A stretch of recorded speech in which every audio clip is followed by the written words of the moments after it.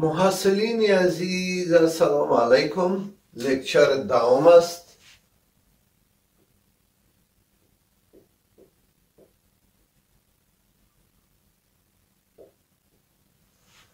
در لکچر ده ما تفاضل سمتریک به شما تعریف میکنم، یعنی سمتریک دیفرنس.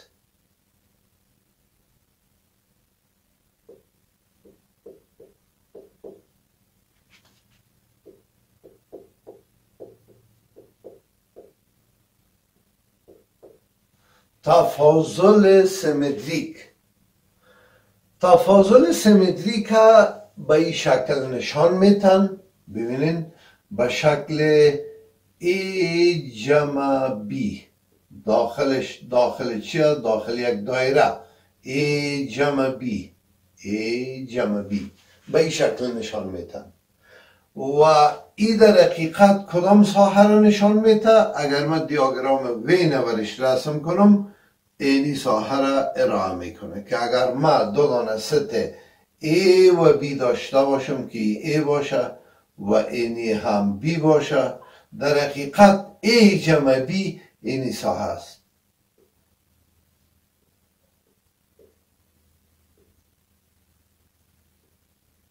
یعنی ساحه تقاطع نی، در صورتی که یک ست داخل یک ست یونیورسال باشن تقاطع نی. دیده میشه که ای A جمع B اگر تعریف شود که A جمع B چه هست؟ A جمع B مساوی میشه، یعنی A و B را اتحاد میتیم، تقاطع را منفی میکنیم.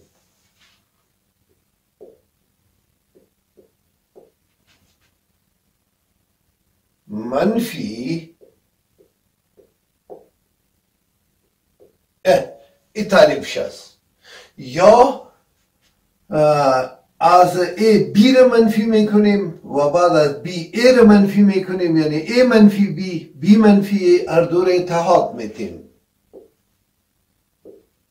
A جمع B مساوی میشه A منفی B یک جای شوه همراه B منفی A. دارای این دو تعریف است که اگر سوال های در این رابطه باشه فقط توسط دو فرمول به بسیار سادگی میتونه چه شوه؟ حل شوه.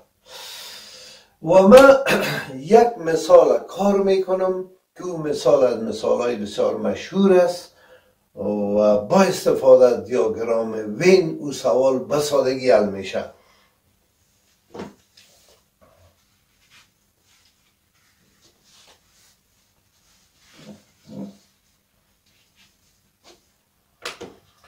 سوال به این شکل است. من نوشتهش میکنم. نوشته میکنم که تعداد شاگردای یک صنف 10 نفر است، 40 نفر است. نوشته میکنم که تعداد شاگردان یک صنف درسی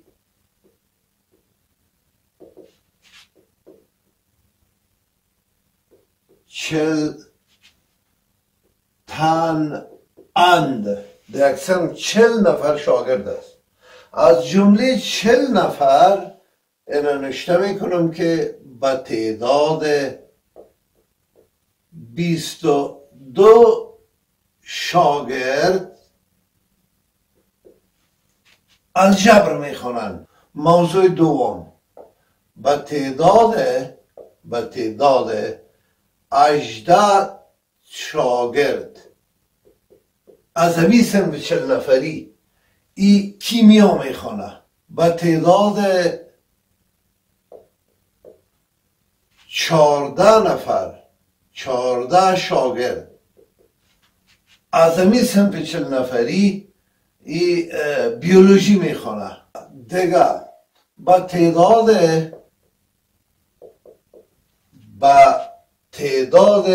9 شاگرد همین صنف 40 نفری هم الجبر میخونه. الجبر و کیمیا هر دویش میخونن. به تعداد 7 تا از این شاگردا.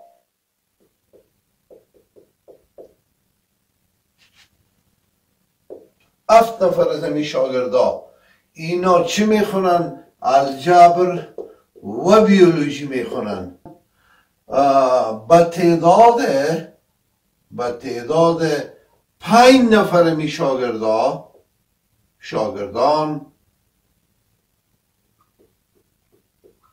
5 نفر از شاگردان کیمیا و بیولوژی میخونن.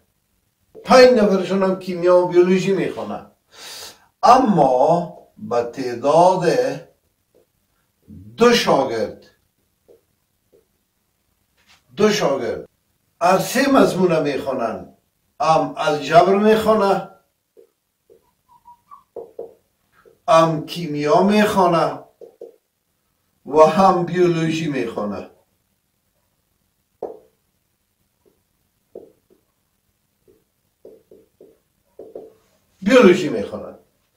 پس سوال چی است؟ سوال چی؟ سوال ایست که اینجا نوشته میکنم دریابید که چند شاگرد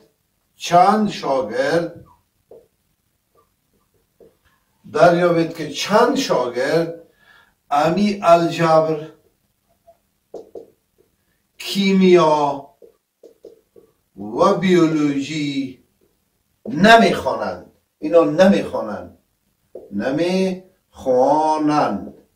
یعنی شما این رو دریافت کنین که چند نفر است که نه کیمیا میخونه، نه الجبر میخونه و نه بیولوژی میخونه. خب من میایم این رو حل میکنم. خب ببینین اینجا خط کشیدم، این رو میایم چی میکنم؟ حل میکنم. خب برای حل از این اول این رو درجه بندی میکنم. چند نفر الجبر میخونه؟ 22 نفر. تعداد سمت چی است؟ 40 نفر. یونیورسال 40 است. الجبر 22 نفر. تعداد شاگردایی که الجبر میخونه 22 است. تعداد شاگردایی که بیولوژی میخونه، کیمیا میخونه 18 است. 18 است. بی چند نفر است؟ 14 نفر است. و تعداد شاگردایی که الجبر و کیمیا میخونن، الجبر مشترک با کیمیا میخونن، اینا 9 نفر هستند. و تعداد شاگردایی که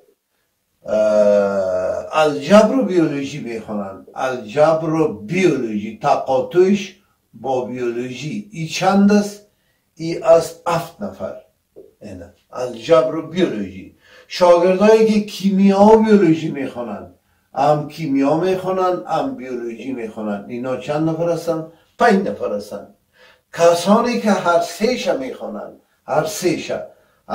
میخونن به این معنا که این تقاطع الجبر امرای کیمیا و تقاطعش امرای چی؟ امرای بیولوژی ای چند نفر است؟ 2 نفر هستند. حالا ما میاییم پیدا میکنیم کسانی که اینا رو نمیخونن چند نفر هستند. یعنی هیچ کدامش نمیخونن. یعنی به این معنا که کامپلمنتش هست. یعنی ای زبر تقاطعش امرای بی زبر و تقاطعش امرای سی زبر. اینی چقدر است؟ این سوال باید جواب بدیم و این را دیاگرام وین جواب میده. ما باید دیاگرام وین رسم بکنیم. فرض میکنیم که اینی ست ما چه باشه؟ ای باشه. فرض میکنیم که اینی ست دیگه ما بی یعنی الجبر باشه. این کسانی که کورس الجبر تعقیب میکنن ای باشن و کسانی که کورس کیمیا رو تعقیب میکنن به سی باشن، یا بی بیولوژی رو تعقیب میکنن به ترتیب اگر بگیریم بی باشن، و کسانی که کورس کیمیا رو تعقیب میکنن سی باشن. فرض میکنیم که در این حالت باشه و این هم عبارت از چی است؟ یونیورسال است. در یونیورسال چند نفر است؟ 40 نفر است که دو نفرش هر سه مضمون تعقیب میکنه. اینجا هستن. 5 نفرش کیمیا و بیولوژی تعقیب میکنه، هم بیولوژی هم کیمیا. یعنی اینجا 3 نفر باشه که هم کیمیا رو تعقیب کنن هم بیولوژی رو. 3 و 2 5 نفر هم کیمیا هم بیولوژی. 5 نفر شد. 7 نفر الجبر و بیولوژی. 7 نفر. 2 نفرش اینجا هست که تعقیب میکنه، 2 نفرش هست. خیلی 5 نفر دیگه از اینجا باشه که 5 و 2 7 نفر هم در داخل بیولوژی بیاید و هم در داخل الجبر بیاید. 9 نفر از این الجبر و کیمیا تعقیب میکنه. 9 نفرش که الجبر و کیمیا تعقیب میکنه، 5 نفرش خود اینجا در ببخشین 2 نفرش خود مشترک است در الجبر و در کیمیا. پس 9 نفر که تعقیب کنه اینجا باید چند باشه؟ 7 باشه که 7 و 2 9 هم در الجبر بیاید و همه دیگه چی بیاید؟ در کیمیا بیاید. بسیار خوب. این شد. 14 نفر بیولوژی تعقیب میکنه. 14 نفر 3 و 2 5 و 5 10. خیلی اینجا 4 نفر باشه به خاطر دیگه کل شاگردایی که بیولوژی تعقیب میکنن اینا 14 نفر داخل بیولوژی هستن. 18 نفر کیمیا تعقیب میکنه. 18 که تعقیب کنه ببینین 2 3 5 7 و 5 12 نفر خواهی تعقیب میکنه. خیلی 18 نفر چند نفر دیگه کم بود است؟ 6 نفر دیگه. 18 نفر کیمیا شود و الجبر هم 22 نفر. 5 و 2 7 14. از 14 22 نفر. خب چند نفر دیگه میمونه؟ 8 نفر دیگه میمونه. 8 نفر. اینجا 8 نفر باید چرا تعقیب کنه؟ الجبر که کلش شود 22 نفر. 8 تا 15 و 2 17 و 5 22. حال سوال در این است که کل صنف 40 نفر. حالی رو جمع میکنیم که چند نفر میشه، چند نفر باقی مونده.